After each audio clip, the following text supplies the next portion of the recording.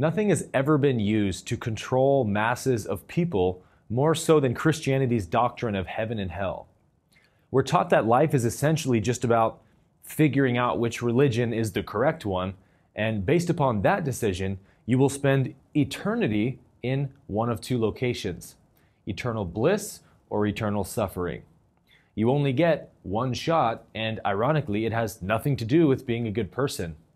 It only has to do with what kind of theology you believe in. Now, most of us acknowledge the obvious fact that all spiritual truths are not literal, but point to a dimension of reality that is beyond the literal.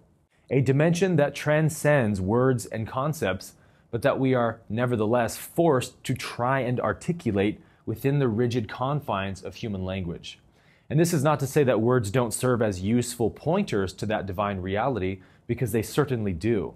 But at some point, the literalism of words and concepts must be transcended, and we must fall into the experience of that which is real. So in this video, I would like to unveil the metaphysical truths behind these doctrines and illuminate the spiritual reality that these symbols are pointing to. Because ultimately, if something cannot be experienced in any way, then it does not deserve our belief. You only ever hear what you are ready to hear. So if you haven't evolved enough yet, then a certain truth that might be obvious to everyone else will sound like absolute nonsense to you. When a person is still heavily trapped in dualistic thinking, then even the most basic and obvious spiritual truth, like only God exists, will sound like the most ridiculous idea ever. But later, once their consciousness expands enough, they will feel like a fool for not having seen it before. This is the nature of spiritual evolution. And this is precisely why Jesus taught almost exclusively in parable format. This format is really efficient at communicating spiritual truths because by the nature of being a story, it challenges the listener to look beyond the surface layer. This is why Jesus said, "The secret of the kingdom of God has been given to you, but to those on the outside, everything is said in parables, so that they may be ever seeing but never perceiving, ever hearing but never understanding." Jesus would tell a parable and then say to the audience, "He who has an ear to hear, let him listen." Meaning, there is a deeper truth to these words, but only a few of you are able to hear it. And religion has heard the concept of heaven and hell, but has never for a moment understood it. But what if I told you that everlasting life is not a contractual agreement that we have with God through a mental belief system, but a state of consciousness that anyone has access to? What if I told you that heaven and hell are not geographic locations that we go to once we die, but dimensions of reality that we witness every single day? What if I told you that you have already been to heaven and hell countless times in your life? In this episode, we are reframing the view of these concepts to one which is not abstract and far off in the future, but as the present spiritual reality that Jesus was pointing to. The choice between good and evil, love and fear, heaven and hell.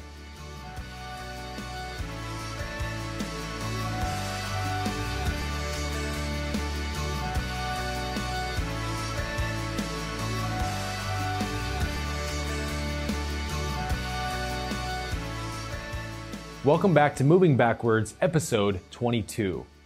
Now, the first thing to get out of the way here is that, contrary to what you've heard in church, Jesus never once ever spoke about hell. At least not the hell that we have invented from Christianity. As a matter of fact, the entire Bible never teaches about hell because hell is a doctrine from Norse mythology. And so if you'd like a more in-depth breakdown of this topic, I'm not going to belabor it any further in this video, but you can watch my other video titled, "Did Jesus Teach About Hell?" which I'll put a link to up above. Jesus also used metaphors like a place where there will be weeping and gnashing of teeth. And now he's obviously not talking about a place where people are literally crying and gnashing their teeth forever. He's talking about a dimension in consciousness that we go to when we deny the reality of God within us. He's talking about suffering. Now, suffering is not some ethereal underworld that we go to when we die. Suffering is a reality of our world that we are facing every single day. And there are billions and billions of people living in hell as we speak. So the question is, what did Jesus mean then when he used the terms eternal life or salvation or the kingdom of heaven? If religion is correct that heaven is a physical location, the question is, where is it? What is its longitude and latitude point? What is the square footage of heaven? Where is the boundary line where heaven stops and the world begins? The answer is obviously that the boundary line between heaven and earth is in your mind. Belief has nothing to do with righteousness and nothing to do with heaven. Righteousness is about learning to think the way that God thinks, learning to see the way God sees, which is always through the lens of love and non-judgment. The kingdom of heaven is not a physical location you go to once you die. Even Jesus himself said this. No one will say, "Look, here it is," or "Look, it's over there." For I tell you the truth, the kingdom of heaven is within you. Let that sink in for a moment. The kingdom of heaven is the awareness of oneness. It is a state of consciousness that is only accessible once we go beyond ego.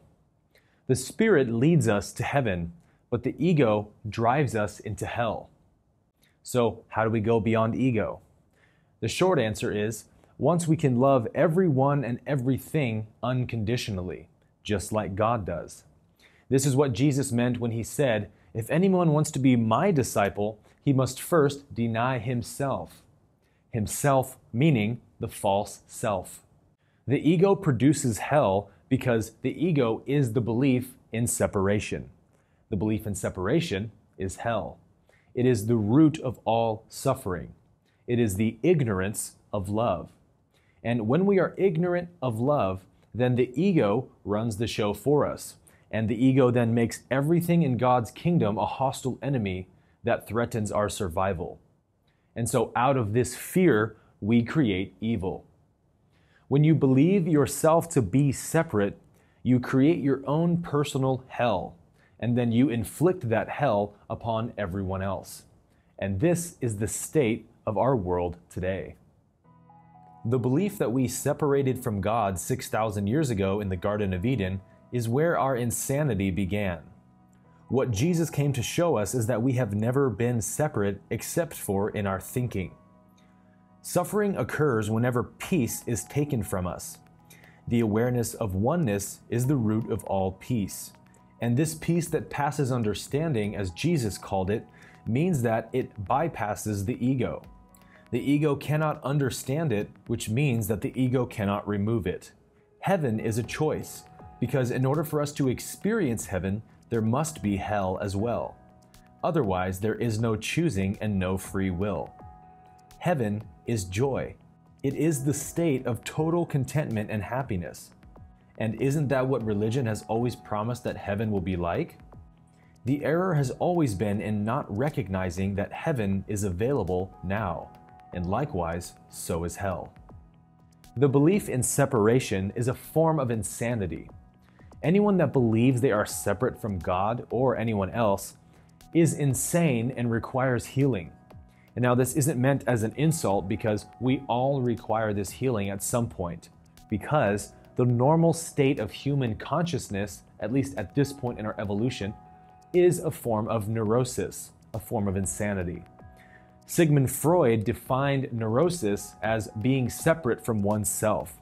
And since there is only one being in the universe, if you think that you are somehow separate from that one being, then you suffer from this neurosis. If you want proof of this fact, then you need to look no further than human history. If you were a psychotherapist who had to diagnose the human race collectively, then you would have to conclude that the human race is a violent, narcissistic, racist, sexist, genocidal sociopath.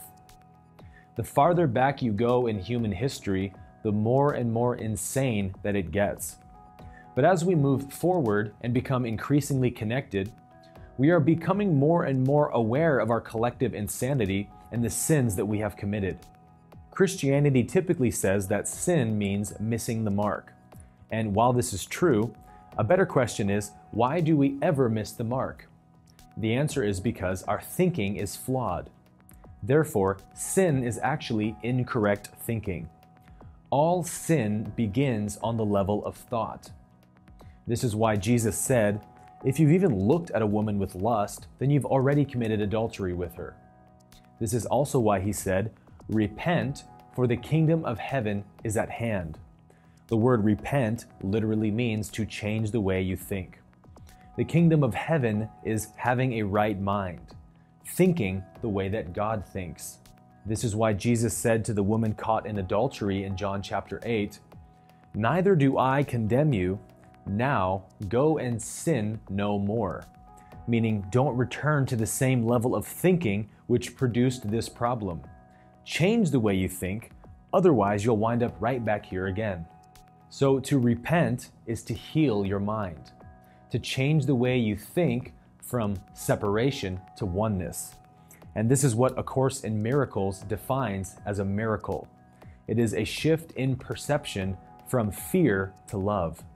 The word saved, as it's used in John 3:17, is the Greek word sozoed, which literally means healed and restored. The only thing that we need to be saved from is our own insanity.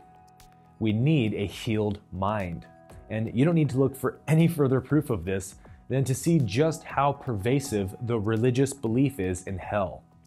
I mean, the idea that God would torture his own children for all eternity just because they didn't believe a certain prayer is the definition of utter and complete insanity.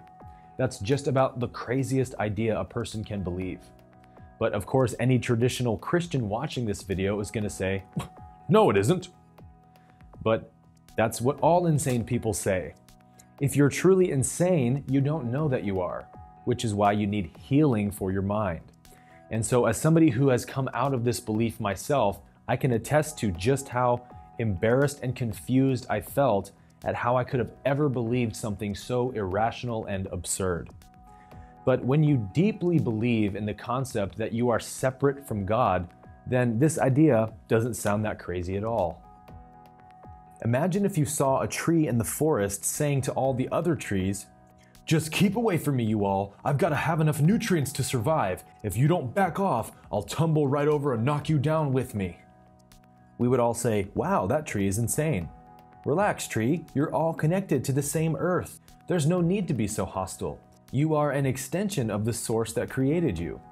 Imagine if you saw a wave cresting up in the ocean and crying out, oh God, what's going to happen to me when I crash on the shore? Is the ocean going to torture me forever? You would say, wow, that wave is neurotic. From our perspective, the truth of oneness is obvious. The wave is the ocean. The tree is the forest. But because of our unhealed minds, we miss the ocean for the waves and the forest for the trees. The mind can make the belief in separation very real and very terrifying. And this belief is hell.